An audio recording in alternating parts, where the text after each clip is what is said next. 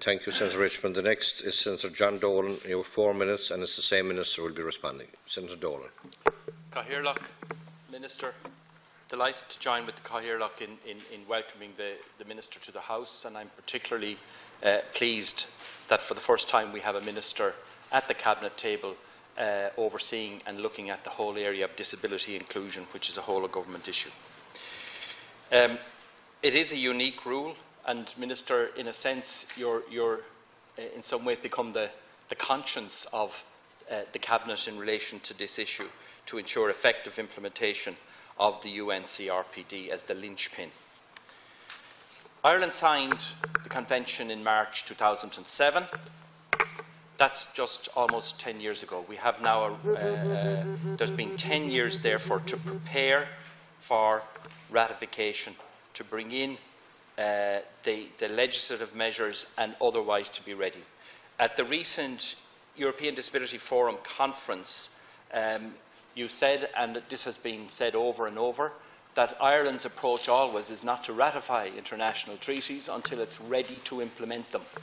My simple response and logical response, therefore, was once it's ratified, everything, all the buttons have to be green. Everything has to move.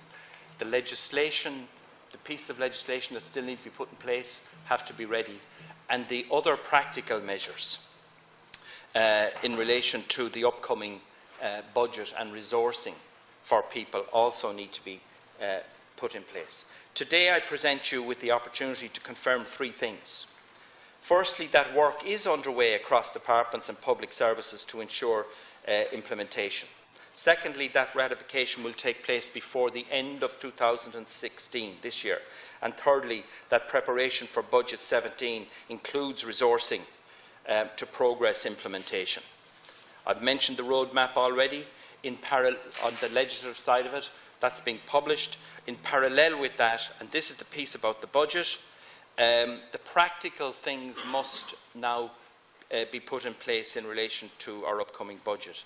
There's a raft of things in terms of health, housing, personal assistance, cost of disability, transport, and many more. I just want to say a word in relation to the way that people with disabilities can characterise the years that have passed, the recession years. And there's two key ways. Number one, there were repeated commitments that their services and supports would be protected and prioritised. We heard those over and over. Secondly, a gross understatement or under-acknowledgement, as time went on, of the depth and scope of the cuts that still continue to pull down people with disabilities and their families in terms of participation in this country. In other words, at this stage, if a credible start is not made, people with disabilities can well draw the conclusion that they have been hoodwinked over the past decade. That the Oireachtas, indeed, has not kept faith with them. The UNCRPD is simply a methodology to give effect to the emancipation of 600,000 people. In conclusion, I have no doubt whatsoever that Ireland can implement the Convention well over the time ahead. Resolve, ambition and confidence to do so.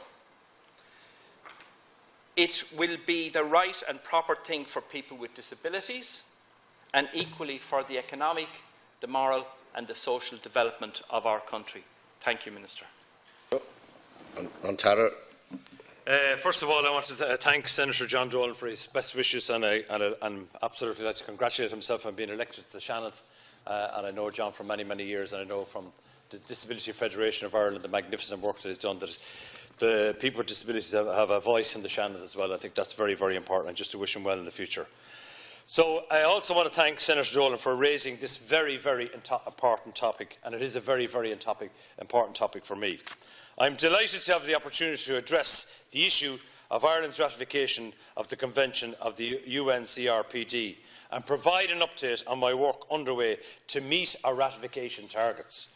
The roadmap to ratification, published by the previous government last October, detailed all the remaining legislative barriers to ratification and the work that would be undertaken to overcome them.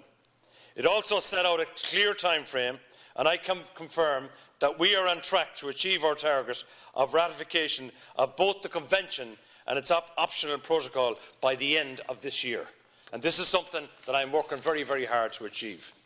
Much has been achieved already on overcoming the obstacles to ratification outlined in the roadmap, with the enactment of the Assisted Decision-Making Capacity Act 2015 and the amendments to the Mental Health Act 2001, which removed the authority to administer electroconvulsive therapy or medicine after a 3-month period to an involuntary patient with capacity who is unwilling to consent to the treatment.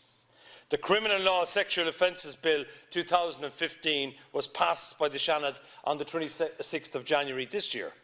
When enacted, the bill will reform Section 5 of the Criminal Law Sexual Offences Act 1993 to facilitate the full participation in family life of persons with intellectual disabilities and the full expression of their human rights. Achieving the necessary balance between those rights and ensuring appropriate protection is absolutely crucial. Work is also underway to drawing up the Equality Disability Miscellaneous Provisions Bill to progress the outstanding miscellaneous legislative amendments necessary to proceed with ratification. The bill will also address issues such as the Convention's requirement in relation to reasonable accommodation and deprivation of liberty, as well as removing archaic references in existing legislation relating to mental health. We have recently presented the general scheme of the bill to the Oireachtas for pre-legislative scrutiny. To address Senator John Dolan's other points about resources for implementation, let me be clear, Senator Dolan, we do need more resources for disability, and the disability services have taken a hit over the last 7 or 8 years. And can I say, I and this government will deliver on that, and we will do our best. My priorities are clear. Underlying this government's commitment to the disability sector, I recently announced last week the provision of an additional €31 million for disability services in 2016. And this includes €3 million for new initiatives, including additional provision for services to meet the need of school leavers with disabilities and the anticipated cost of a number of emergency residential placements arising this year. And these are the issues that I found when I took over in office. These were priority issues that had to be dealt with immediately. However, the ratification of the Convention is a totally separate issue which is not contingent on resources and does not require additional funding. When we ratify the Convention by the end of this year, we will be making a solemn commitment to the international community that our body of domestic legislation is fully in line with the Convention and fully meets the standards required of the Convention. Issues around the allocation of resources will always be subject to debate and are a matter for the individual departments involved. Service standards and funding are subject to the Convention, described as progressive realisation, and are subject to budgetary decisions of the government of the day. Again, that's my job, to push for those budgetary decisions and push for those services. The programme for government sets out a range of commitments to improve the lives of people with disabilities. The government supports, and I say this again, and I will be watching the 2017 estimates, and I'm already starting on them.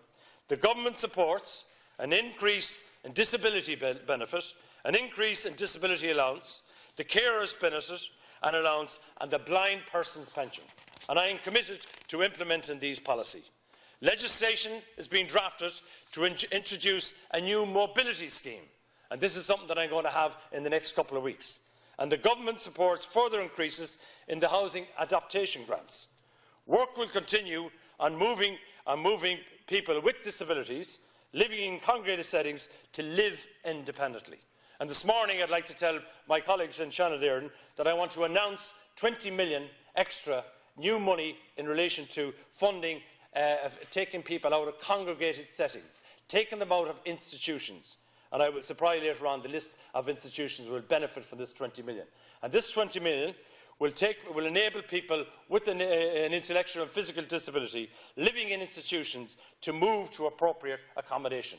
In other words, taking them out of institutions, put them in smaller community homes of maximum of 4 people with support staff and services. And that 20 million is going to be spent over the next couple of weeks. So finally, I want to thank Senator Dolan for raising this issue. And of course, I'd also like to change the mindset. When we're talking about people with disabilities, we're talking about our families, our brothers, our daughters, our brothers and sisters, our neighbours, and we're talking about citizens of this state, and we're talking about protecting their rights. So I am determined that this UN Convention will be ratified by Christmas. Thank you very much. A very fulsome response, Senator Dolan. Do you wish to make a comment briefly? Clearly, I'm relieved and delighted, not just that work is underway across departments in relation in justice, in particular, and other departments in terms of the legal aspects, and that ratification will take place by the end of this year. The response has also mentioned some extra funding related to congregated settings. That is important and should be noted. What I have not heard is the third question I asked, that the assurances that there will be resourcing available in the coming budget to start next year. The reply is shy in terms of talking about the coming year. I think it is absolutely critical that once we get to this hurdle of ratifying, that there isn't another stop and now we have to start thinking about resourcing. That has to be done now. I don't accept the point that there are no implications for resourcing in relation to ratification. A huge job has to be done to improve the ordinary lives of people with disabilities. Getting them out of institutions is one thing, making sure the community is fit for them to live good lives where they can participate is another matter. Thank you, Cathaoirleach. Yeah, we're going well over the limit. Minister, you want to make a brief response? Just to say, I mean, I take Senator Dolan's point in relation to the 10 years waiting, and that's something as soon as during the talks of the programme for government, that's something that I inserted in the programme for government, and we have to act on that. And 10 years hanging around on this issue is not acceptable. So but let's try and do it now. On the issue of the assurances in the coming budget, yes. Well, I'm giving you assurances here this morning that we have to have done it. We have to have the resources to fund the new services. But also, my position is we have to have the resources to catch up on the damage that was done over the last 9 or 10 years. And I accept that point, and I'm giving a commitment. I've sat down already with my staff already, and I'll be over the next 2 or 3 weeks. And I will be demanding and looking for extra resources to implement a lot of the issues that Senator Dolan raised. So the answer to your question is yes. I'm not going to make any big false promises in here, but I'll tell you this much. I give a strong commitment that I'll do my best to ensure and focus on the all service for people with disability. But also, I'd like to say to my colleagues here as well, it's not just Minister McGrath and myself that he's the person dealing with disabilities. I want to broaden out this debate as well. Every single minister in the Cabinet should have a role to deal with the issue of and support people, the rights of people with disabilities and services. And for example, I've set myself a target. The target is in relation to employment is 3% target. I'm trying to set myself over the next 3 years a target of 6% to try and get people with disabilities. There are tens of thousands of many young people out there with a physical, particularly with intellectual disability. I met a group of them yesterday on the Irish Wheelchair Association. I met another group 3 weeks ago on the CRC.